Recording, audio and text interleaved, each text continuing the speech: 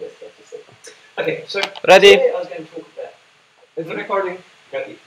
Yeah, you're recording. Okay. So today I was going to talk about code control, version control, semantic commits, and the code review process.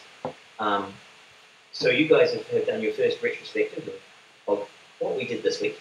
And as from the bit that I heard, making progress and making sure you're making progress is one of the challenges. And I heard a little bit about discussion there on JIRA and different workflows. So we can also look at how JIRA does workflows and how we can potentially actually create different workflows.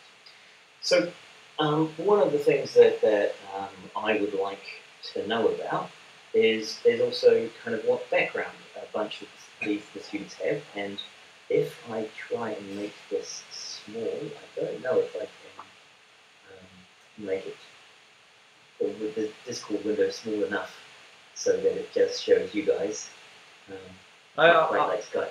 I'm already recording them as well. Okay, yeah, but I'm thinking I was going to ask them some questions about automatic like semantic commits and webhooks and version control and get. So what kind of the level of experience in the audience on version control and webhooks? So have you guys been using webhooks? Do you know what webhooks are?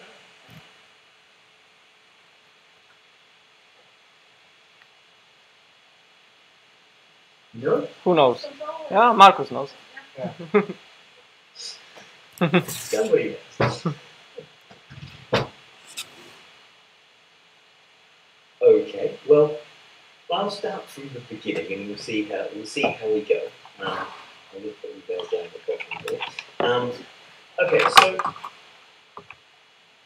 one of the things that we get from version control and from controlling our source code is that we have a process by which, instead of just constantly changing code and writing code and overwriting each other's work, we look at a way of trying to resolve that sharing of code between each other. And as a secondary, we also look at automating how we deal with the processes around code. So, for example, when you commit something, what you get is you get you get an event that occurs. Now that event can be linked automatically to follow-on events. Right? So in get, built in, deep in the system, are a selection of hooks. So there are pre-commit hooks, there are post-commit hooks, there are pre-push hooks, there are pre-stage hooks, there are post-stage hooks. There are lots and lots of basically events that you can listen for. On those events, you can attach scripts and full code to them, which then allows you to change what happens when you are editing your code. Now, one of the simplest things that CDS and SDM was the idea of saying, okay, we're going to commit something to a repository, and we want you to then take that repository and immediately upload it to a web server when we give you a specific tag, right? So when I commit and I write the word release in my tag, it will automatically push that to my web server. And so the idea is that on the event, you'd have a regular expression search, you would search for the word release at the beginning of the commit message, and then you would release the code at that point. Now, that kind of very bespoke one-off solution to something became more and more standardized, and we started having ways of writing commit messages to trigger other behavior and to connect my code commits and my code updates with other parts of the system. And so that's when we start talking about smart commits, and we're going to talk about smart commits, we're going to talk about the difference between semantic commits and temporal commits, and some of the automated systems that you can have around them. So our assumption is that you're familiar with Git, or version control in general. So how many are not familiar with version control in general? I mean, are there any hands up of people who are not familiar? No, everyone is familiar. Fantastic. One of my assumptions worked. So, I also am assuming you have a project that will have issues that you want to solve. Hopefully that's true. You want to record the information at the time it is created. I don't know how good your memories are, but when I do something and I try and think back 6 weeks as to why I did that thing, sometimes it's hard to remember.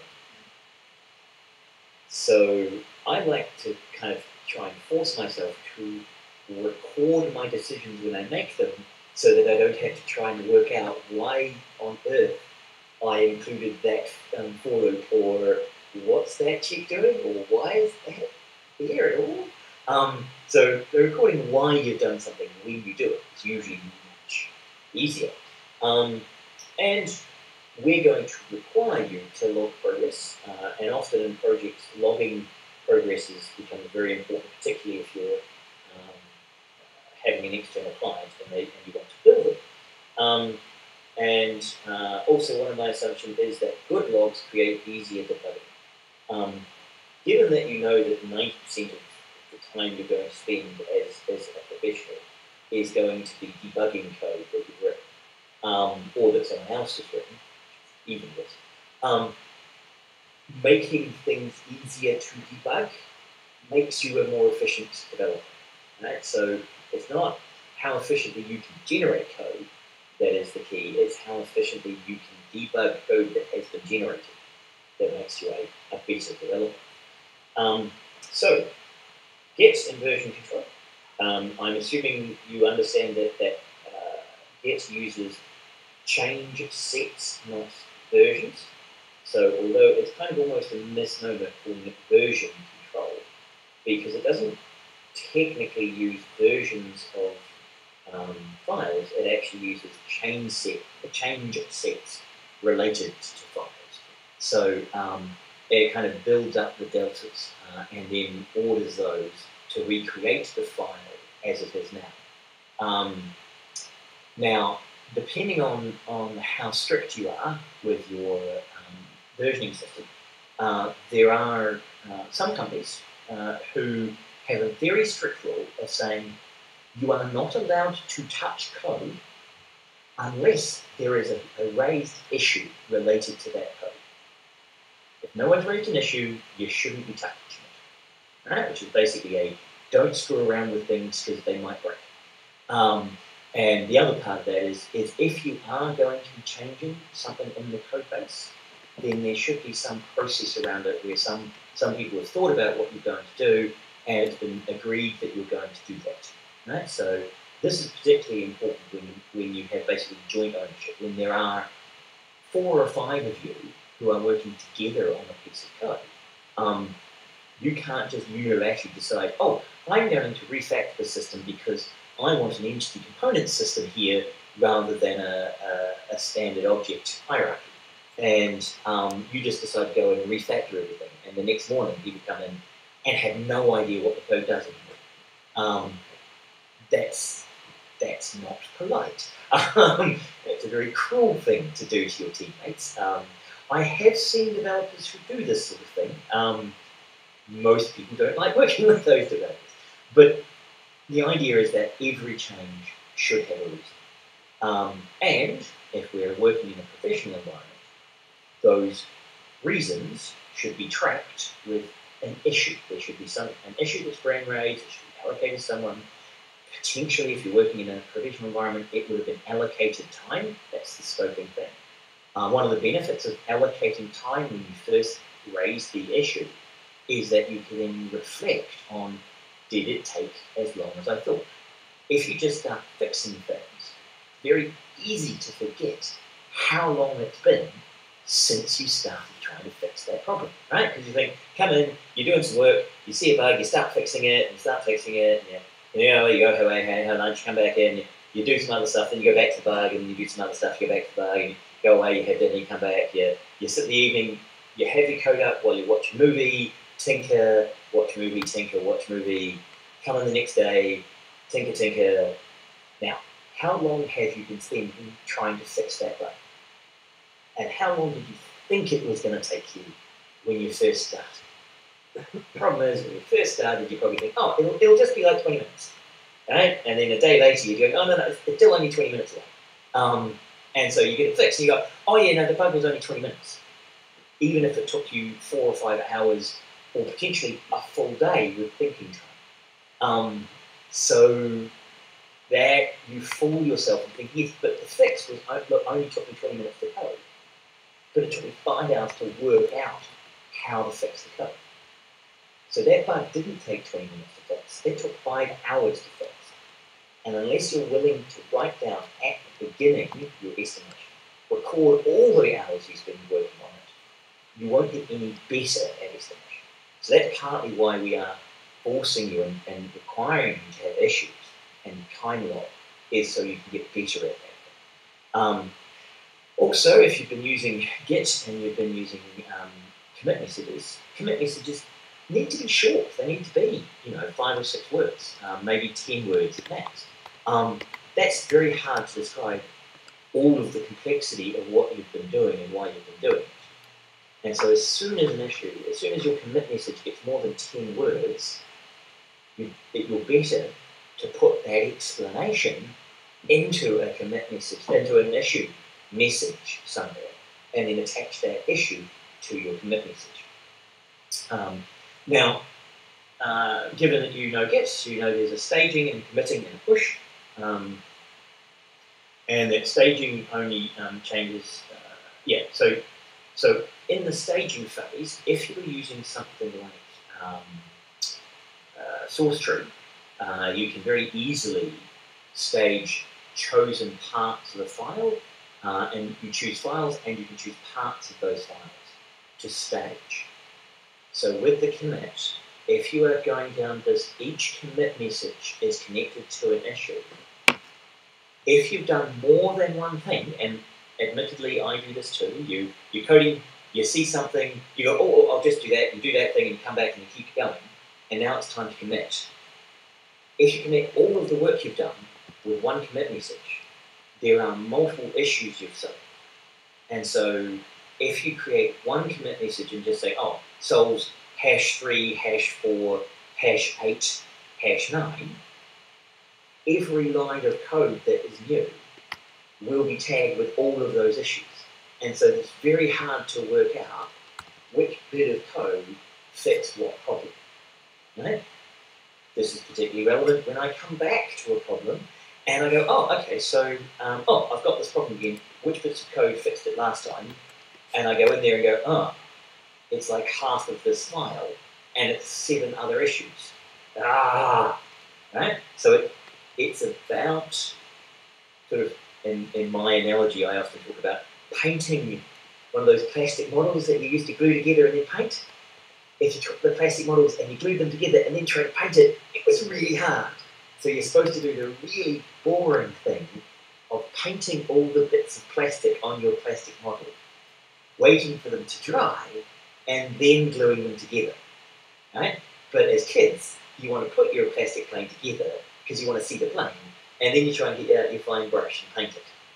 That's actually the worst process. What we want you to do is upfront, when you are putting the code into the repository, you make it easier for yourself later by using semantic, meaningful commits rather than just temporal or time-based commits.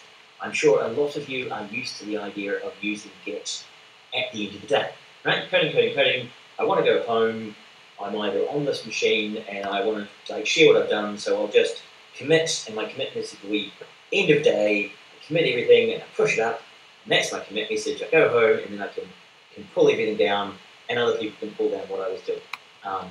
It's all terribly broken and it's halfway through a solution and it doesn't solve everything. And so I did, okay, well, I'll just put it on a branch, or branch out kind of, you know, afternoon branch, and I'll just save it there so that it doesn't destroy main, and that will be great because now I've got this branch that is doing the job. Now, yeah, those are not particularly valuable commits, right? They're not actually helping the project move forward.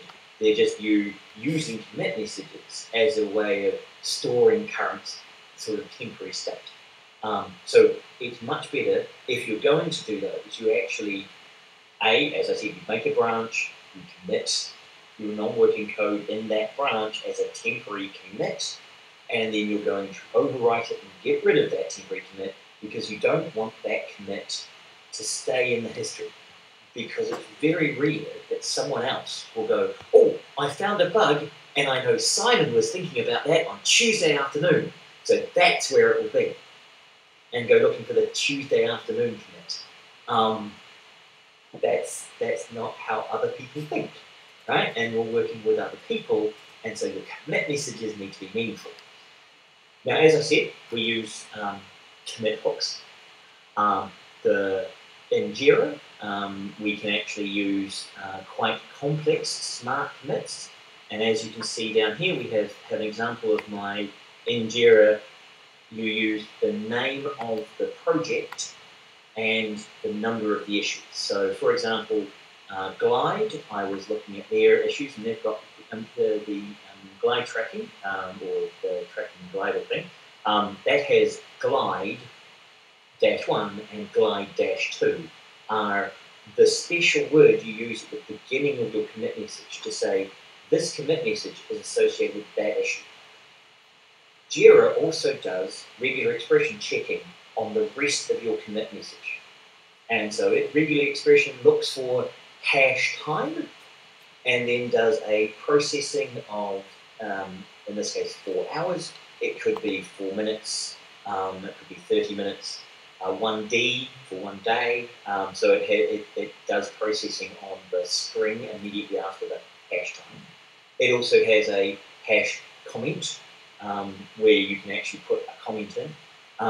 And you can also create your own regular expression checking on that tag. Right? You can actually say, well, okay, I also want it to check for the word Womble, because when I go hash Womble, I want that to mean that I'm going to commit it to the Wimbledon directory, and the Wombles will deal with it or something, right? So you can have your own tricks. GitHub, Bitbucket, GitLab all also have local issue trackers built into them now, and they all use a simplified hash number as a way of binding a commit message to the local issue in the Git repository. Right? So it's a bit like how Twitter came up with hashtags. It's a kind of user-defined, not part of the Git standard, but it's something that everybody's now adopted. JIRA was doing this earlier than the other ones, and so it doesn't use the hash number, it uses the project name, or the short name -number. It also allows you to have a repository that is working across multiple projects in JIRA, and multiple projects to be looking at one repository, right? So it has a many-to-many relate JIRA to repositories, whereas the GitHub and the GitLab and Bitbucket all are issues on that repository, and so it's a one-to-one relationship. Right? So JIRA has more power to do it. Okay, so if we look at these principles, so the principle is document what you are doing, separate code changes at the time that you are changing code.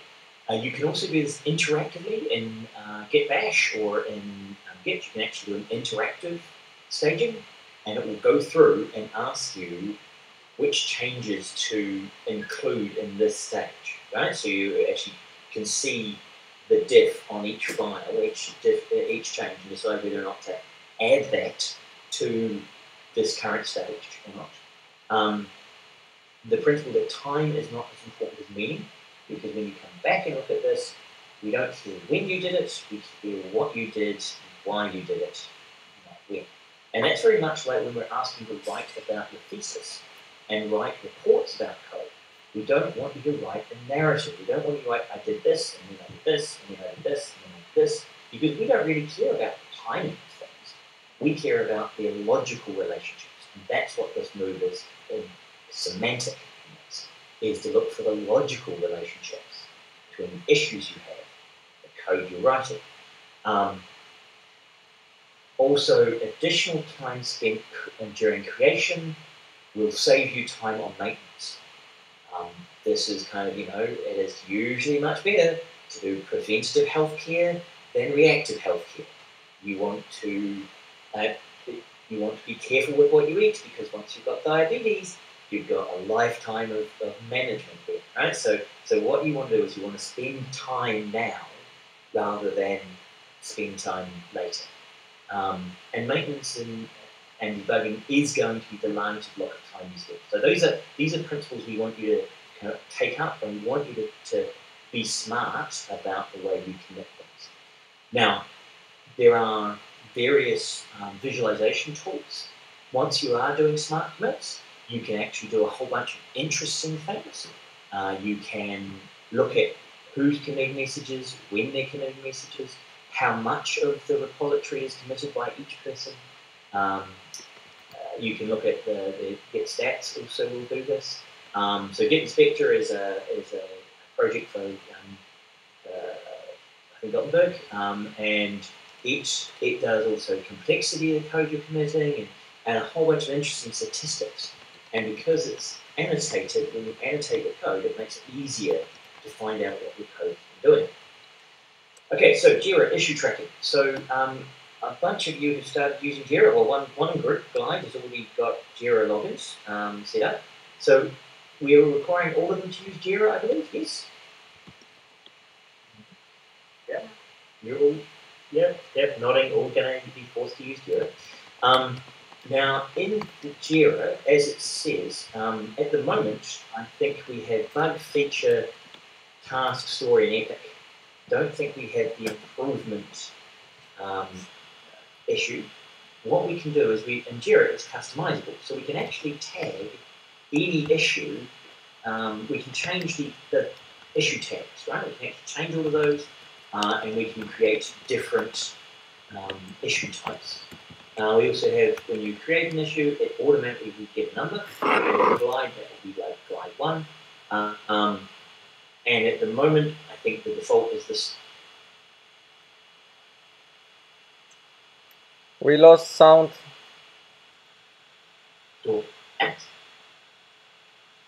Story points. Can you hear me now? Yeah, we can hear you now. You're back. Okay. So are we getting them to use story points or hours? Up to them. Up to them. Do they know the difference? Do you guys know the difference between story points and hours? There's at least one nod. Yep, there's some nods. Shaky, like some maybe shaking. Okay, so one of the things that we talk about with story points is the idea that and actually Marius and I and Runa and the other developer and other lecturers, when we did the Odin project together, we actually did some estimation of how long some things would take. And I remember one of the tasks that we were asked to estimate. Independently, Marius and I think I put down 4 hours and Marius took down 4.5 hours. And the next lowest estimate was 14 hours, and the average of the rest was 20 hours. So Marius and I had both kind of estimated something at about the same amount of time for us to do, and the other lecturers had estimated taking about 5 times longer. So 20 hours of work, so 3 days, and we were estimating half of that. And, you know, if it did only take Marius half a day, and partly the other lecturers were estimating the additional length of time because it was using particular features of web programming which they hadn't used before, and so they were estimating, well, I'm going to have to learn this tool and I'm going to have to implement this thing, whereas Marius and I had actually, I think like the week before, both been doing this, and so we had actually kind of got a fairly accurate assessment of our own ability to solve that particular task that we'd just done. Now, if we just estimate hours, do you go, well, okay, we'll take the average and say, well, you know, these people think it'll be 4 hours, these people think it'll be 20 hours, so 24 divided by 2, so that's going to be 12 hours. So let's just estimate that it'll take 12 hours. But then if we do it in 4 hours, does that mean we're supposed to wait and do nothing for the next day? And if someone does take 20 hours to do it, does that mean they're now behind in their work even though they've turned up and worked hard all day? That doesn't really make sense. And so what we do is, instead of recording those hours, we try and estimate the complexity of the task that you're implementing. And then we allow developers who are very skilled to have what's called a higher velocity, the rate at which you generate complexity, the rate at which you solve story points might be much higher for some of the developers than others. And that's acceptable. We realise that we're not identical. So some of us will be able to generate solutions to problems much faster than others. This is normal, this is fine, that's how life is. And so rather than saying mythical man-hour for a task, we look at the complexity of the task that the person is completing and say, well, you know, that's only vaguely connected to hours, right? We know that on average our team does 1 point of complexity each hour, or each day. And so if it's a 4-point complexity, it's going to be 4 days. If it's a half point of complexity, it's half.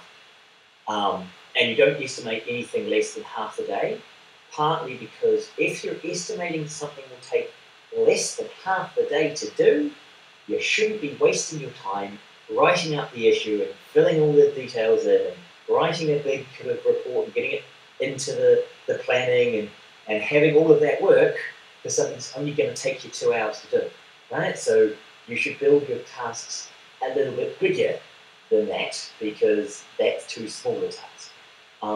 You also don't want your task to be like, oh, this task will take me 3 months. So I'm only going to have one issue, and it's write thesis. And I'm going to issue track that. That I started at the beginning of January, I ended in June, hey, one issue, and 100% done on the last day. So your burn down chart is a flat line until the last day. That's not a good issue model. Right? So what we want is a way of estimating. Now, we have a question. What's the question? Yeah, how do you document and estimate when you're doing whack-a-mole regarding bugs? So in JIRA, it actually directly has an estimate, and you can put that estimate in the JIRA issue, and so it sets up a bar of how far through. You can set up both story and hours. I don't know if we've got your project set to story or hours. We actually, in JIRA, you can set it to whether it's going to estimate on story or hours. If you're estimating on story points, and if you're using story points, you can also add an estimate of the number of hours as well as a statement on the story points. Generally, it doesn't change the story points. What you do is you put in the hours, and you can see the hours going up and up and up and up, and you get 2 graphs: a burn down chart of story points and a kind of a pile up of hours that have been being done. Right. So you can either, and depending on how you view it and how you graphs, you can either have those both going down or one going up, going down, so you can see the rates of change. So it's actually a setting in JIRA as to whether you use story points or hours, but when you set it up, you can write in those estimates. Now, what I was going to do, and I had on my other machine set up. Another question, Simon? Oh, yeah? Simon, it's Rune here. I was saying at the beginning that what the students need to do was to sum up the available resources, say how many hours there were, but if there is story points, obviously the team needs to try to assess how many story points the team has actually be able to do in one sprint. Yes, yeah. So generally, what and I think this was Marish's brother was using this is a story point per half day, and so basically you're initially going to estimate that your hours are relatively similar, and so you can think of a story point as 4 hours worth of work, and so that's an initial way of thinking about it. And as you get better at understanding complexity versus hours of work, you can then start kind of refining that to say, well, I know this is the same complexity as this other task. I think it's going to take me shorter length of time, but I don't know.